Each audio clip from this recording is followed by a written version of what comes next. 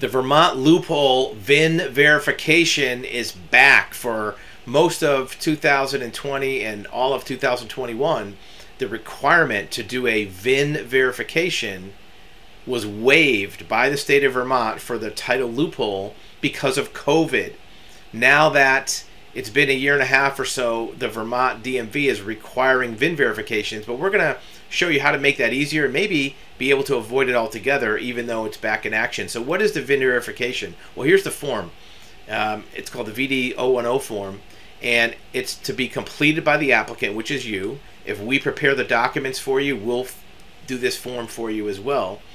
And then there's a place where it has to be completed by an authorized personnel, and we'll talk about who that is.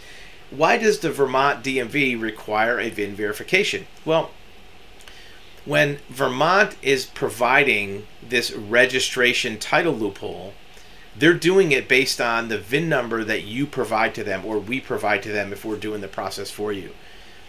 They want to make sure that the VIN number that's entered is correct. So whatever VIN number is on the paperwork, they're going to have somebody look at that paperwork, look at the vehicle to make sure they match.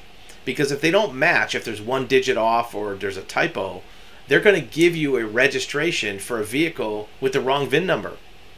And they found in the past that there's a certain percentage of VIN numbers that are entered wrong on the forms. And if they don't verify it, they're going to send out thousands and thousands of incorrect registrations, which then they have to fix, or it creates a problem for somebody else's vehicle, or you won't be able to title your vehicle. So they came up with this verification of VIN, or HIN is for a hull on a vessel, on a boat. And somebody has to look at the paper and look at your vehicle to make sure they match. Who can it be? Well, has to be a law enforcement agent, DMV agent. In some cases, it could be an attorney, sometimes a notary, but the organization, agency, department name is written in this box, the printed name of the person, and their signature goes here. If they have a credential, badge, or radar number, it goes in this box. And the VIN number must be entered by the official on this section. They put the state, date, where it was done, what town or city, odometer reading, and they have to check off that they ran it through NCIC to find out if it's stolen. They don't want to be registering any stolen vehicles. Now, can you avoid this? Well, what we found is if you submit the VD-119 form, which is the application form, very neatly typed, done correctly, no questions, no issues, sometimes they'll not require this. They can require it anytime they want, and technically they're supposed to get it on every one. But if it's easy for you to do this VIN verification, go ahead and just get it done. That way you won't get it sent back. But if it's going to be very difficult or inconvenient for you to do the VIN verification, and you type up the form and you submit it very neatly with the right bill of sale, no mistakes, no errors, and everything looks good, nothing sketchy, it might go through without it.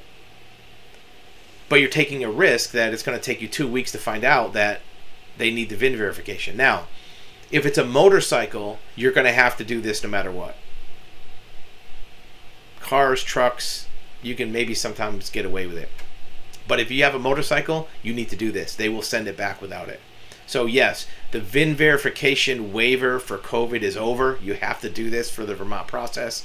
If you want to take a chance and send in your package without the VIN verification, you can try that. Just make sure that your form is typed very neat, your bill of sale is neat, all your paperwork is done, the fees are correct, because if there's anything wrong with it, they're going to kick it back. Also, here's another reason why it's good to type your forms. The Vermont processing is largely automated, meaning that if they get all your forms and it's typed, they have computers that read these forms, and if they see everything's typed in big bold font like we do, sometimes they can process it instantly without a person actually touching the papers, and you'll get your registration and plates back quickly. If it's handwritten or if there's something the computer can't read, it gets kicked out, it goes to manual processing. Now it's going to take a couple extra weeks longer.